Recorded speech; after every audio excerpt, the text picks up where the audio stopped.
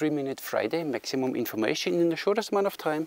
Let's get started. All over the social media you see all these new archery instructor experts telling you how to do Khatra, and the most common used term is now double release. And then they stand there and they show you double release works like this way. They mostly do Slavic because they learn from Mihai.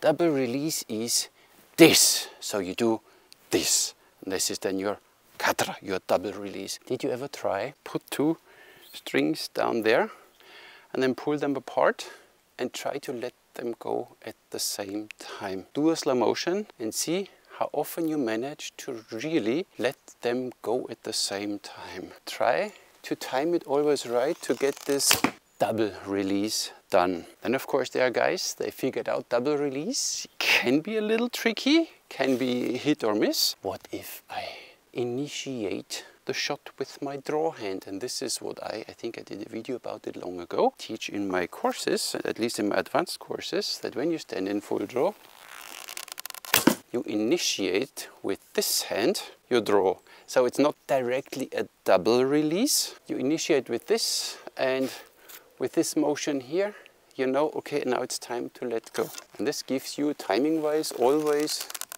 the same. Arrows fly straight. You can do now your torque and whatever you have. But you initiate with this hand. And now, of course, everybody is now doing this because... And they figured it all out by themselves like I did a few years ago. Very good. But this is not what I want to talk about. The issue, when you look at them then on their TikTok and whatever YouTube videos, and then they tell you what you have to do with your hand. If you join one of my courses, you know that the hand is the last part we take care of, because every motion in every martial art and whatever have you starts here, goes over your shoulder, goes over your elbow, comes into your hand. And I miss that in all these teachings. They only tell you what you have to do with your hand, but they don't care about the shoulders. And when you see them standing there, but at least they do their Khatra. Wonderful. Just long term, I guess, not useful. Every motion, the left arm when it comes forward from the shoulder. So it's not I move my hands and shoot. This is how I see some. And then they have an inconsistent draw and the release happens by accident or whatever. From your shoulder to your elbow to your hand. And here's the same. From the shoulder to the elbow to the hand. Then you have the connection between all the joints. Otherwise, if you only move your hands, you have this distance to punch and you use only your hand. If I tell you, you have this distance to punch, but you use your whole body, you get the point? Yes. From here and from here, the snake arm. This is where you stand, shoulder width apart.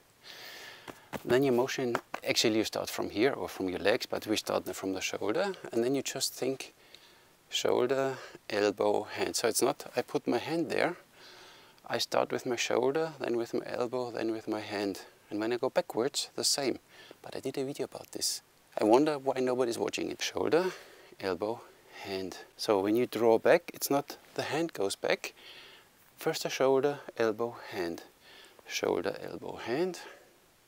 Shoulder, elbow, hand. And at the end, the motion comes from your hara, from your dantian, from your center. Shoulder, elbow, hand. Shoulder, elbow, hand. Then you might get this idea that you need a connection to your hands. It's not that your hands are moving, it's your shoulder. If the shoulder is not controlling the elbow cannot control your hand. If you only move your hands without engaging the rest.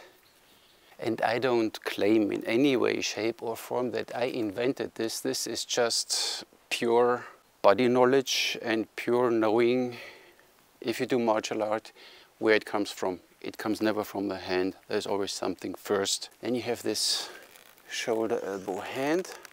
And then you initiate with this hand. I call it now a split double release because we need a new name. So it's now this one initiates with a split second before, and then the other hand knows what to do. And then the arrows fly straight, fast. You are accurate on your target. And then you can do your torque. Shoulder, elbow, hand. Shoulder, elbow, hand. If you do Khatra, start here and not here, please. or all your instructors out, give them the whole. Otherwise, you know, you start doing something and you know these bad habits. And my most big habit I have from all my advanced courses are the shoulders, that the shoulders are up. And if they even manage that this shoulder is down, then this shoulder is up back there, and then I stand like this and shoot. How can this work? It doesn't work. You need to get both shoulders down. That's why shoulder, elbow, hand. Thank you very much for watching. I'll catch you in the next one.